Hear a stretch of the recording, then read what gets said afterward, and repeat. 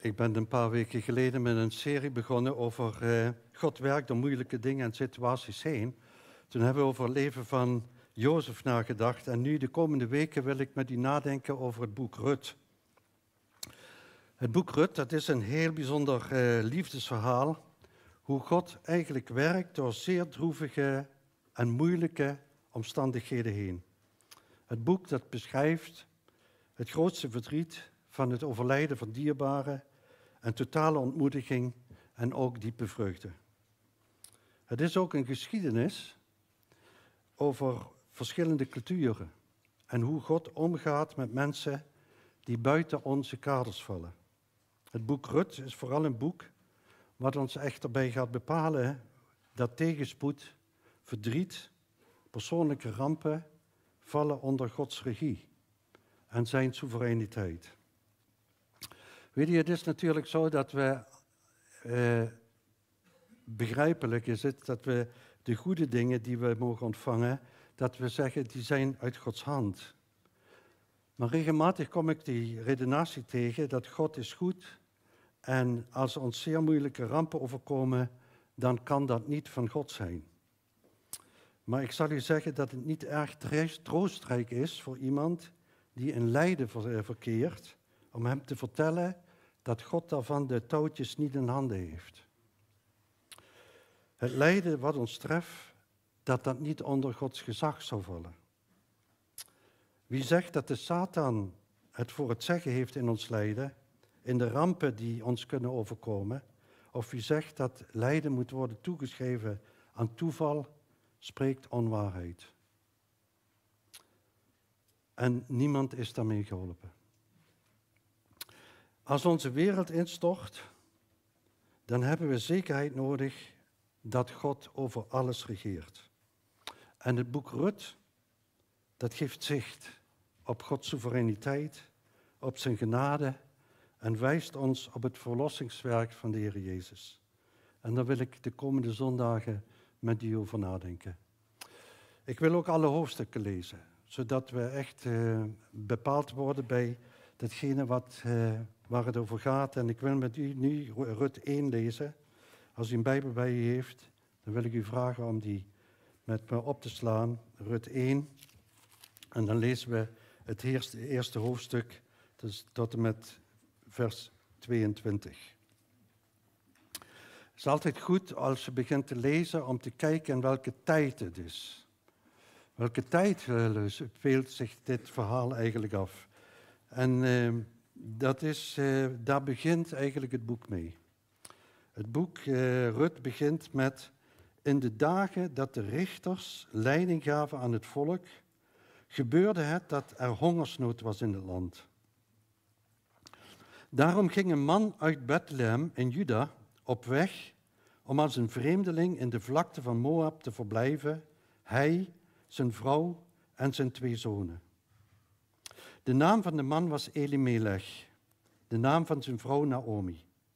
En de namen van zijn 2 zonen, Machlon en Chilion, Efritieten uit Bethlehem in Juda.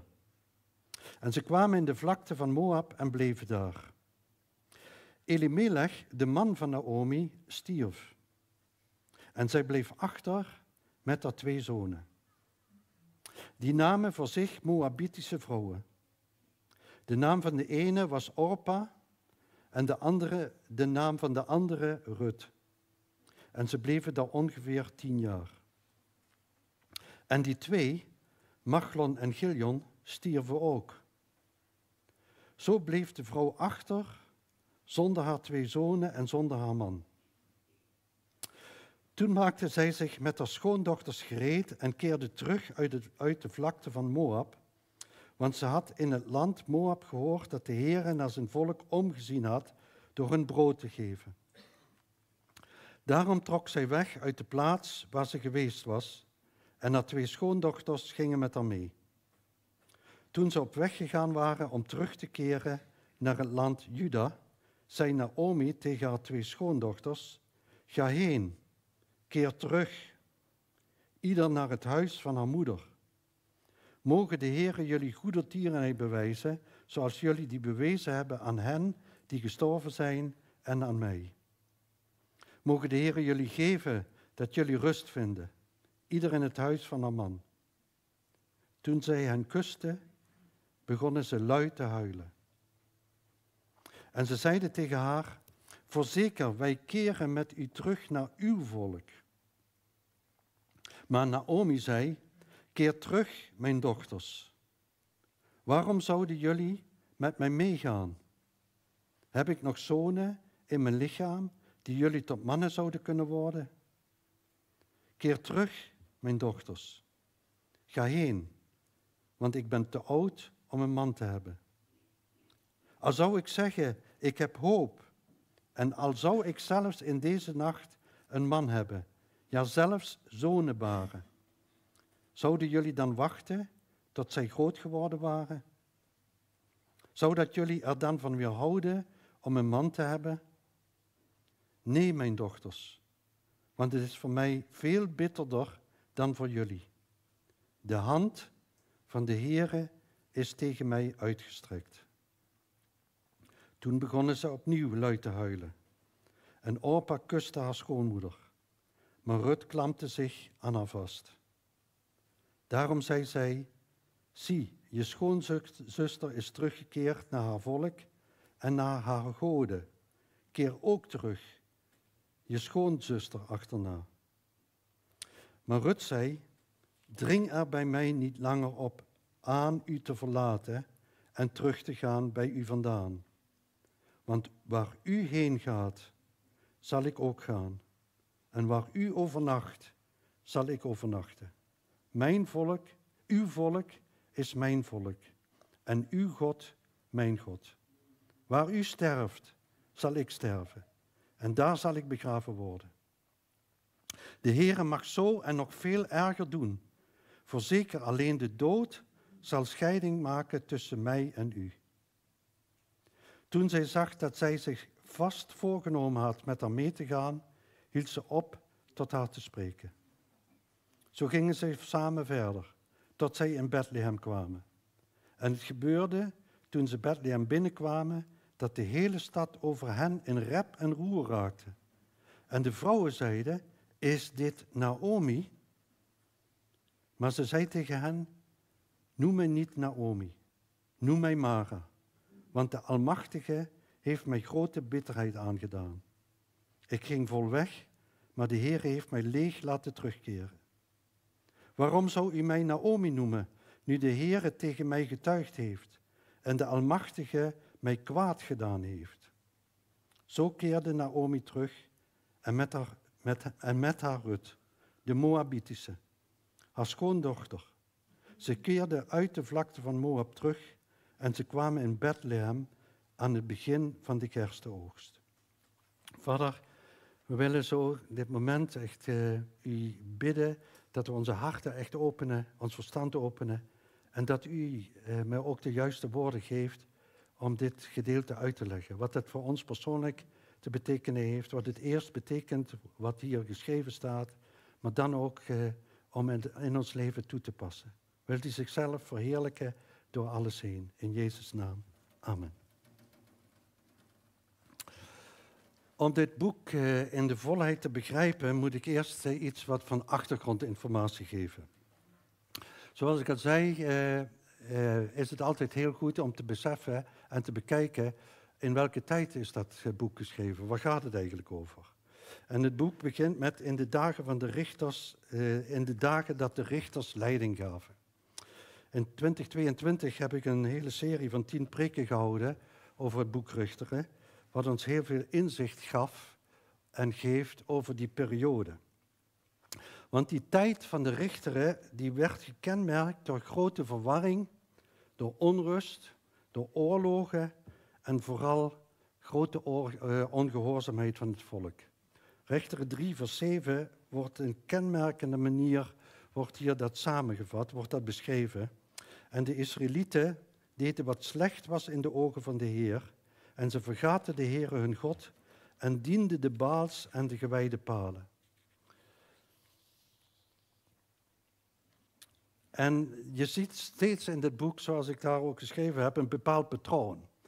Je ziet, zoals ik in die preken eigenlijk ook heb uitgelegd, dat er een cyclus was. Er was een cyclus van dat mensen zich gingen wijden aan Israël ging zich toewijden aan de afgoden. Daardoor kwamen er grote rampen. Daardoor kwam er tuchtiging.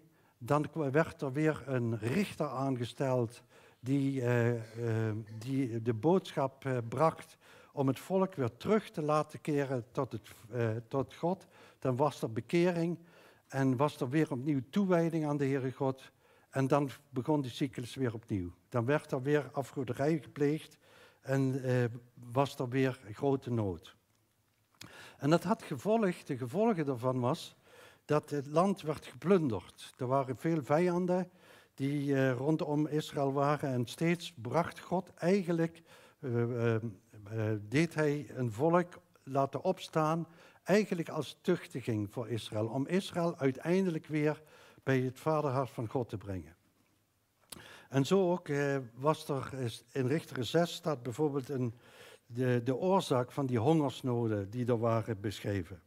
Want telkens als de Israëlieten gezaaid hadden, kwam de vijand en vernietigde de oogst en ze lieten niets over om te leven.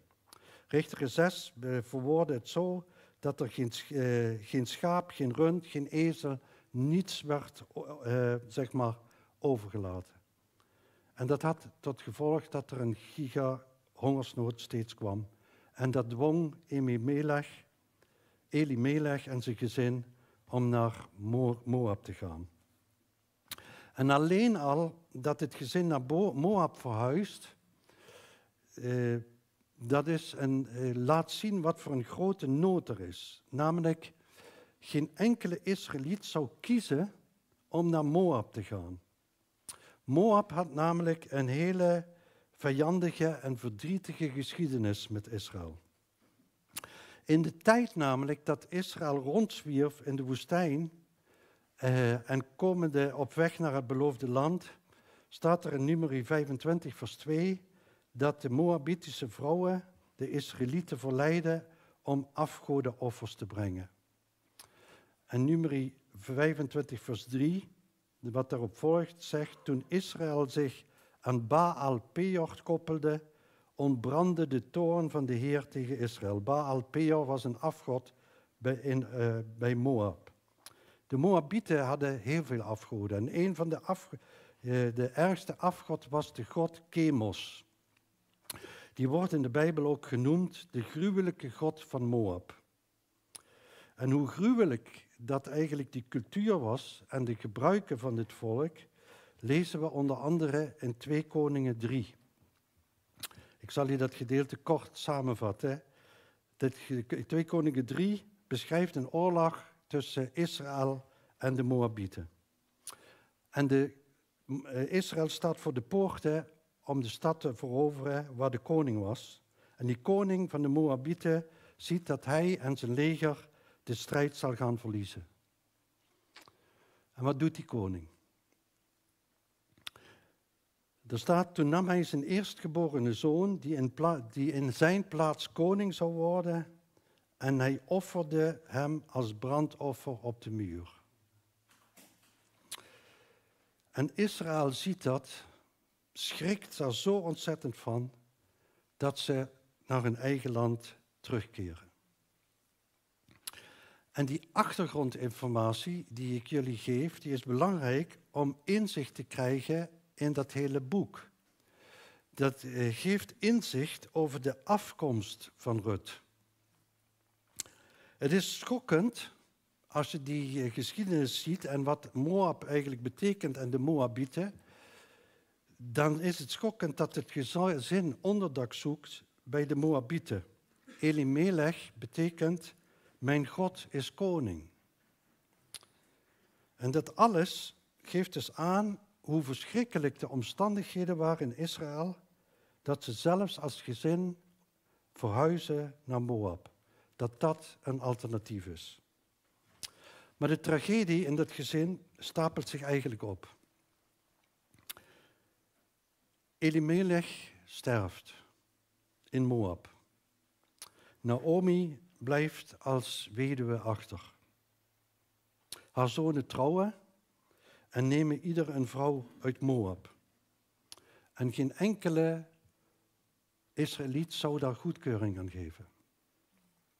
In Deuteronomium 7 vers 3 was er echt een verbod. Het verbod was, u mag geen huwelijksbanden met hen aangaan.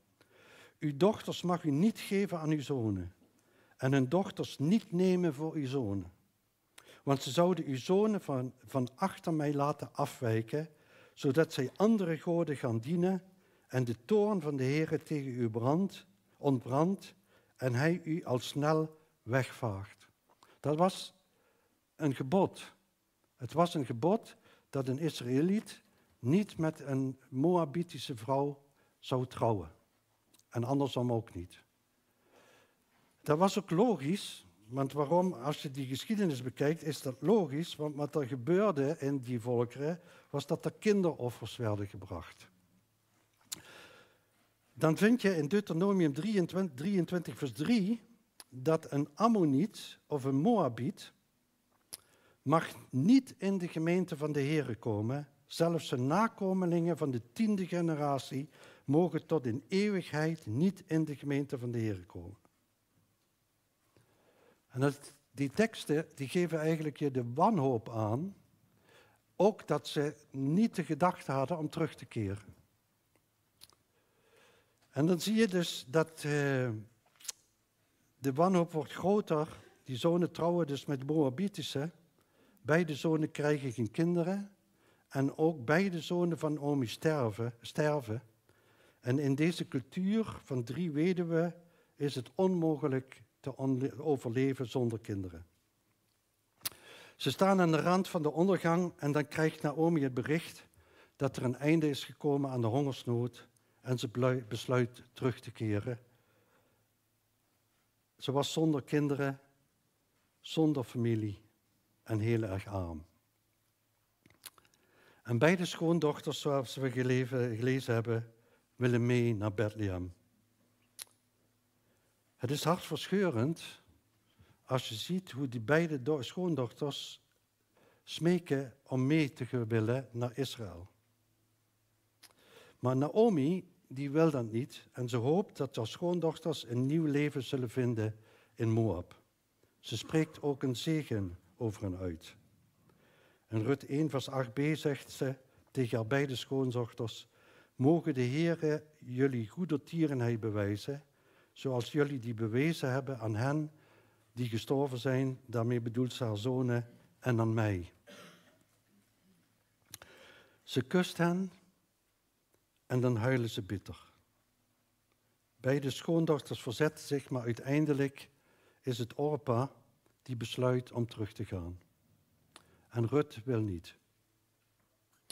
Naomi geeft veel argumenten dat zij tegen Naomi en ook tegen Orpa, ze geeft heel veel argumenten om niet mee naar Israël te gaan. En uiteindelijk zegt Naomi: zouden jullie dan wachten tot zij groot geworden waren? Zou het dat jullie er dan van weerhouden om een man te nemen? Nee, dochters, want het is voor u veel bitterder dan voor mij. En dan komt ze met een uitspraak waarin ze zegt: de hand van de Heere is tegen mij uitgestrekt. De hand van de Heer is tegen mij uitgestrekt. En wat zou je nu zeggen tegen Naomi, als ze dat zegt? Als iemand zegt, de hand van de Heer is tegen mij uitgestrekt. Zou je dan zeggen, nee Naomi, dat mag je niet zeggen? Het is toch je eigen besluit geweest om naar Moab te gaan? Zeker als je dan het hele geschiedenis leest, dat je bedenkt wat ze zegt in Bethlehem. Als ze in Bethlehem binnenkomt en die haar van vroeger kennen, tegen haar zeggen, maar ze zei en zeggen, is dit niet Naomi? Dat ze die vraag dan beantwoordt en zegt in Ruth 1, vers 20 en 21, maar ze zei tegen hen, noem mij niet Naomi, noem mij Mara, want de Almachtige heeft mij grote bitterheid aangedaan. Ik ging vol weg, maar de Heer heeft mij leeg laten terugkeren. Waarom zou u mij Naomi noemen, nu de Heer tegen mij getuigd heeft en de Almachtige mij kwaad heeft aangedaan? Vind je dat die uitspraak klopt?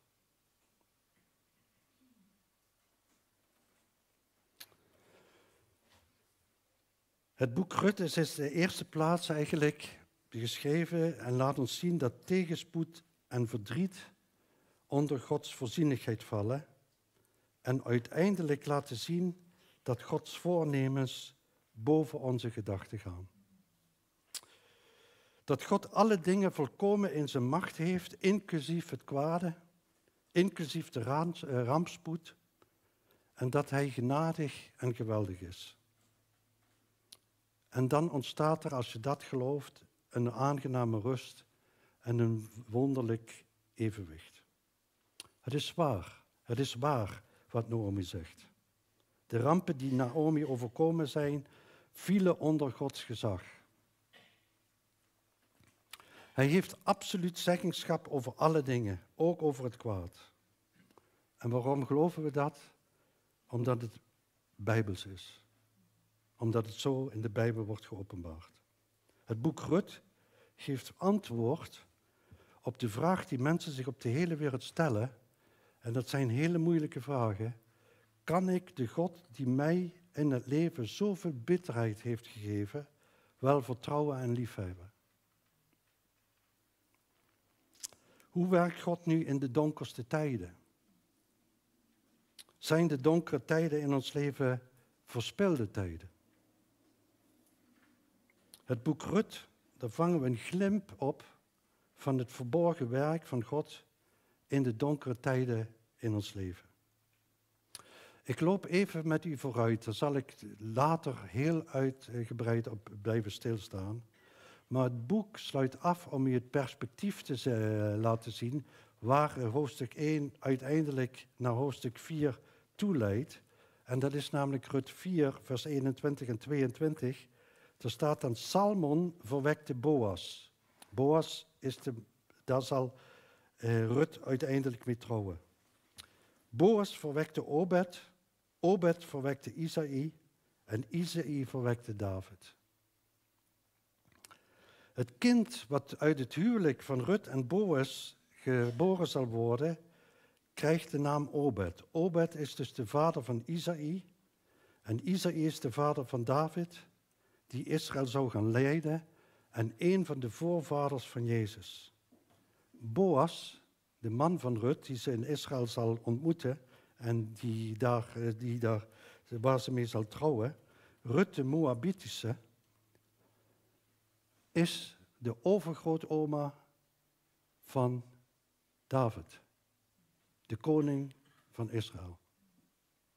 Ruth is een van de 5 vrouwen, daar zal ik de volgende week over spreken, is een van de 5 vrouwen die in het geslachtsregister van Jezus in Mattheüs 1 genoemd gaat worden. Zij is een van de moeders van Jezus, om het zo maar eens te zeggen. En weet je, als je dat bekijkt, dat die donkerste tijden God ook de regie heeft. En als je wereld instort, dan heb je namelijk de zekerheid nodig dat God over alles regeert. Ik weet, als ik over dat thema spreek, over soevereiniteit en lijden en rampen en de tegenspoed, dat schut aan ons God speelt. Ik heb er zelf, wel lang geleden, zelf erg mee gevochten. Erg mee gestreden. Ik heb het regelmatig wel gezegd dat toen ik 16 was, overleed mijn vader. Hij was 39, ik was de oudste zoon thuis. En ik dacht, als zo'n God zoiets toelaat, dan wil ik daar niets mee te maken hebben. Eigenlijk kan die niet bestaan. Dat was gewoon de strijd die er was tussen hetgene wat me was overkomen en de wetenschap dat God het had kunnen voorkomen en hij het niet had gedaan. En dan zie je eigenlijk dat vaak dan in die moeite die er is, dat het ontzettend troostrijk is als je dus mag ervaren dat God ook daar het gezag over heeft, daar ook de regie over heeft. Het doel is namelijk, en dat is namelijk de kwestie, de kwestie als je over dit thema hebt, en wat is je vertrekpunt? Is je vertrekpunt dat God je zegent, succesvol maakt, dat je geen lijden krijgt, met lijden te maken krijgt, met geen ziekte te maken krijgt? Of is je vertrekpunt dat God in je leven verheerlijkt wordt? Dat is eigenlijk de grote moeite die in ons leven eigenlijk plaatsvindt. Is het vertrekpunt, ben ik dat zelf? Of is mijn vertrekpunt de Heere God? Want als de Heere God is, dan wil ik hem echt verheerlijken in elke situatie. Dat hij door zijn heerlijkheid, dat hij door mijn leven zichzelf kan verheerlijken. Hoe mijn leven daar ook uit zal gaan zien. En natuurlijk is het niet zo dat de mens zich uitstrekt om te gaan lijden. Maar hij kan wel uiteindelijk het lijden omarmen, omdat hij Gods soevereiniteit, dat werkelijkheid is geworden in zijn leven. Ik heb in die preken over Jozef, heb ik zeg maar die geschiedenis van Jozef eens laten zien vanuit de kant van God. En dan zie je in Psalm 105, vers 15 tot en met 17, dan zie je dat God riep een hongersnood over het land uit. Ook daar zie je dat het begint met een hongersnood. En de broers die moeten dan naar Egypte. Maar het was God die de hongersnood over het land afriep. God liet het volledig aan brood ontbreken. Het was God die een man zond voor hen uit. Jozef werd als slaaf verkocht. En het bijzondere is, het ontslaat de broers van Jozef niet dat ze kwaad hebben aangericht. Het neemt ook niet de verantwoordelijkheid weg die Elimelech en Naomi hebben genomen om een besluit te nemen om van Bethlehem te verlaten en naar Moab te gaan.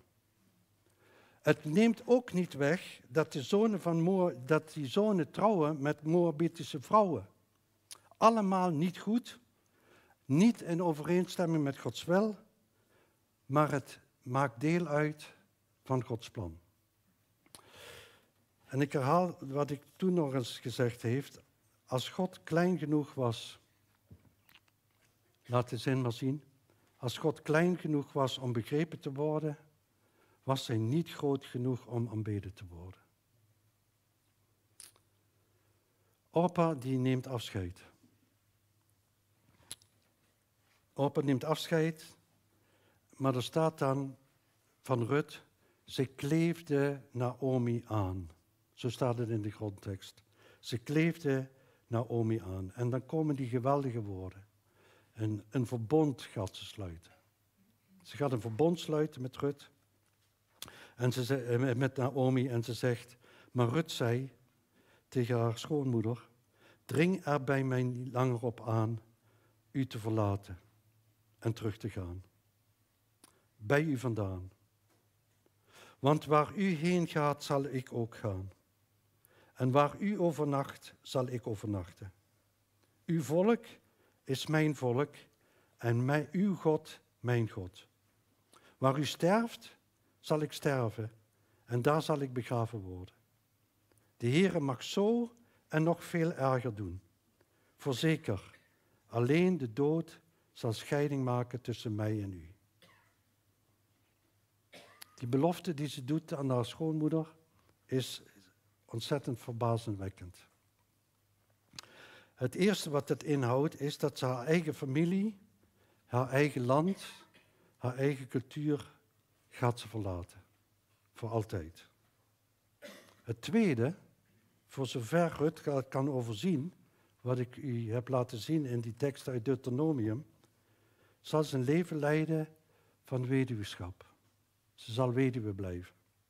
En kinderloosheid. Want Naomi kan haar geen man meer geven. Ik kom daar later nog in de serie op terug, als ik het heb over Boas.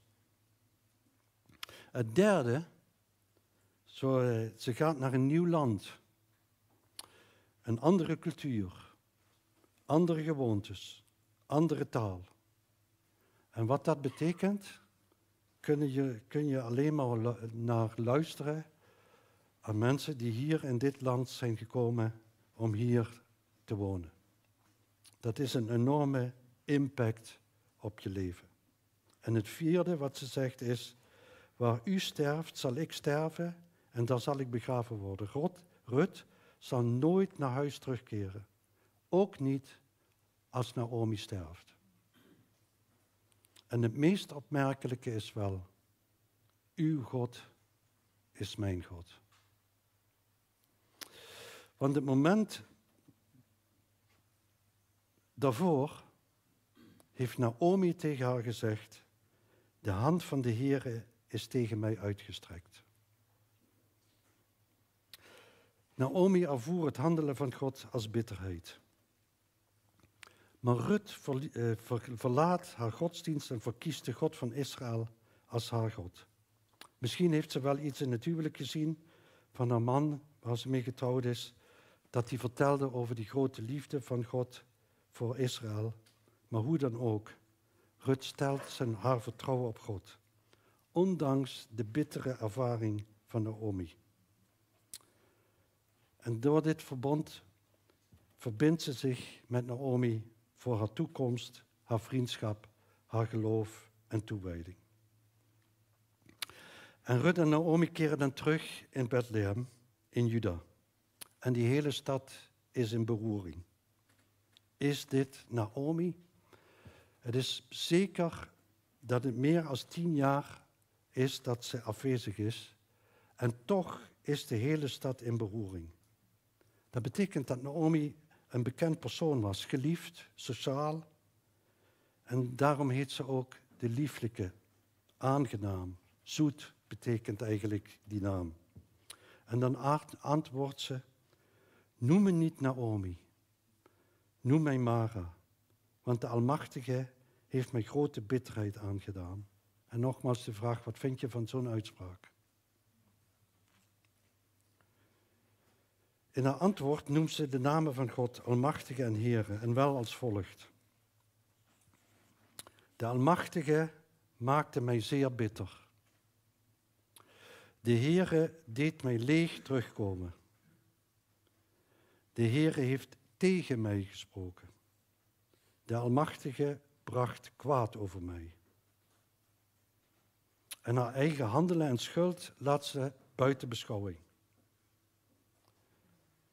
Toch, ook al is dit voor ons onbegrijpelijk, en laat Naomi haar eigen handelen buiten beschouwing, is mij dat veel liever dat iemand dit zegt, dan dat hij Gods soevereiniteit ontkent in zijn leven. Van de redenatie, wat mij overkomt, is mijn eigen schuld en God staat er buiten. Wat God doet is goed. En hij doet alleen maar goede dingen in mijn leven. En als de rest wat pijn doet en wat verdriet doet, is toeval of pech. Het zijn net de mensen die lijden, waarin ik het meest gezien heb dat ze zich vastklammeren aan de soevereiniteit van God. Het zijn net de gezonden en mensen die bijna niets hebben meegemaakt, die daar ontzettend mee strubbelen. Het gaat namelijk over je godsbeeld. Het godsbeeld. Wat zijn de lessen? Ik heb 3 lessen die ik zelf voor mezelf daaruit getrokken heb. Het allereerste is Gods soevereine bestuur. Het eerste waar ik aan moest letten is dat God soeverein is. Laat maar zien, eerste punt. De volgende, ja, deze. Nee, laat maar even terug. God soevereine bestuur. Hij bestuurt alle dingen. Hij regeert over volken en hij regeert over musjes. Hij geeft u elke ademtocht. Hij geeft leven en neemt het leven. Hij geeft regen en neemt de regen. Hij maakt ziek en geneest. Exodus 4 vers 11 zegt, Maar de Heere zei tegen Mozes, wie heeft de mens een mond gegeven? Of wie maakt iemand stom? Wie maakt iemand doof? Wie maakt iemand ziende? Wie maakt iemand blind? Ben ik het niet, de Heere? Ik ben echt ervan overtuigd dat elk blad wat van een boom valt en de curve wat dat blad maakt door de wind die op dat moment is, valt onder de soevereiniteit van God. Niets is van hem onafhankelijk.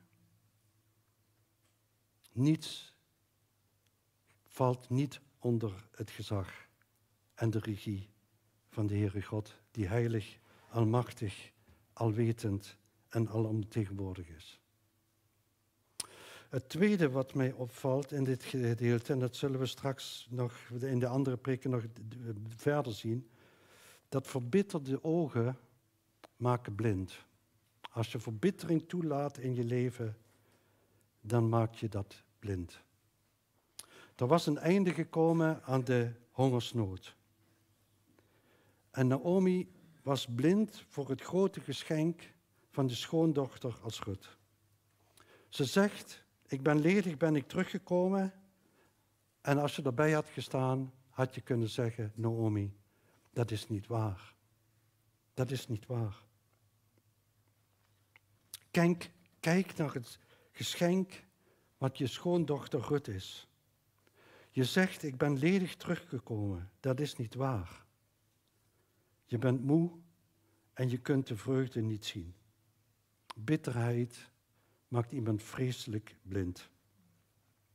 Want, weet u, wat zou Naomi zeggen als ze een fractie van Gods plan kon zien? Dat Ruth, een Moabitische, een plek zou krijgen in de geslachtslijn van Jezus. Ik denk dat dat is dat niemand kan roemen op zijn Joodse afkomst, maar dat hij gekomen is voor de volkeren. Als Naomi wist dat ze deel uitmaakte van Gods plan. Wat als ze zou zien, zoals het er staat, dat aan Naomi een zoon geboren wordt en de overgrootvader zou worden, Boas de overgrootvader zou worden van de grootste koning van Israël. En dat zij in dat plan is opgenomen.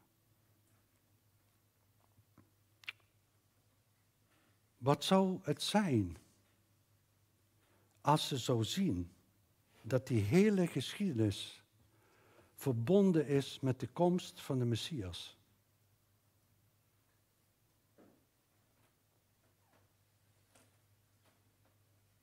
Verbitterde ogen maken je blind. En het laatste, dat is wel een van de mooiste dingen die ik zo mag zien en mag ontdekken. Gods verborgen plan. Zoals ik bij de opening zei, de zonde in het verleden betekent niet dat er geen hoop is voor de toekomst. Dat is genade. Genade is dat de zonde in het verleden niet betekent dat er geen toekomst is.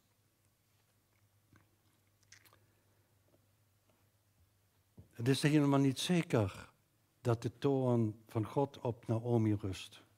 Dat staat nergens. Maar stel dat het aan haarzelf te wijten is. Stel dat de dingen die haar overkomen doordat ze verkeerde keuzes hebben gemaakt en in Bethlehem moesten blijven en niet naar Moab gaan. Dan waren die zonen niet met Moabitische getrouwd. Stel dat dat allemaal zo was. Dan is de genade nog groter.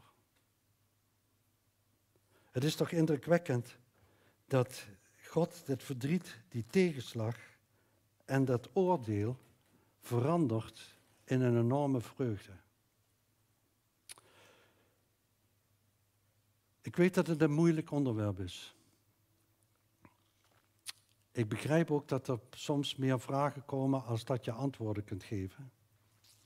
Maar deze geschiedenis laat iets zien van Gods soevereiniteit, van een plan wat wij niet zien. En dat God een God is die veel hogere gedachten kent als onze gedachten. Dat God niet te begrijpen is. Als God klein genoeg was om begrepen te worden, dan was hij niet groot genoeg om aanbeden te worden. En ik hoop echt dat u deze geschiedenis, en ook als we zo verder gaan in de volgende weken, dat u dat enorm zal bemoedigen. Ook als je met tegenslagen, ziekte of moeite te maken hebt. Dat echt in dat soevereine plan van God valt. Dat hij het gezag erover heeft. Dat geeft vaste grond. Dat geeft enorme troost. Dat geeft enorm veel moed om je daaraan vast te houden. Het geeft enorm veel moed en troost als we mogen zien dat God dit plan, dit verborgen plan in het leven van Ruth en waar het toe leidt, allemaal verbonden is met de komst van Jezus Christus. En zij geen weet ervan heeft.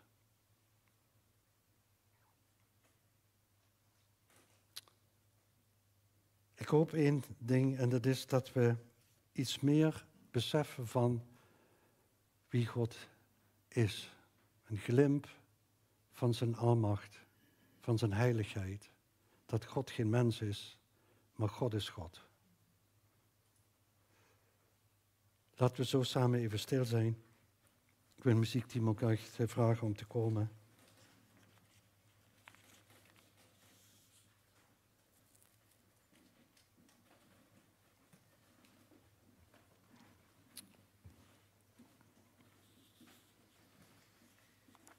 Laten we zo gaan staan.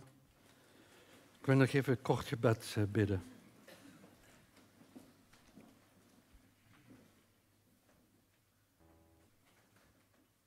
Vader, we willen u zo ontzettend danken voor alles wat u zo heeft opgetekend. Aan de ene kant de verantwoordelijkheid van ons, de verantwoordelijkheid van Elimelech, de verantwoordelijkheid van Naomi. Aan de andere kant de soevereiniteit van u. Heere God, we willen u zo ontzettend danken dat we zo afhankelijk zijn in alles en dat alles onder uw soevereiniteit valt. Heere God, we willen dan stil zijn en zoals Job, die ook antwoorden vroeg, een hand op onze mond leggen. En dat we echt mogen stil zijn. U heeft een plan wat ontvouwt. U heeft een plan met Israël, waarin we steeds meer zullen zien wat dat plan is. Dat het zich openbaart, ontvouwt, wat voor 1948 nog niet voor mogelijk was gehouden, kunnen wij nu op terugzien. En we zien eigenlijk soms het wonder niet, maar dat u de regie hebt. En ook in ons eigen leven. In het groot en in het klein. Heel persoonlijk. Zoals u bewogen bent met Ruth. Zoals u bewogen bent met Naomi. En met Boas. En alles wat eruit voortkomt. We willen u zo ontzettend danken. En willen daarin knielen en u aanbidden. In Jezus' naam. Amen.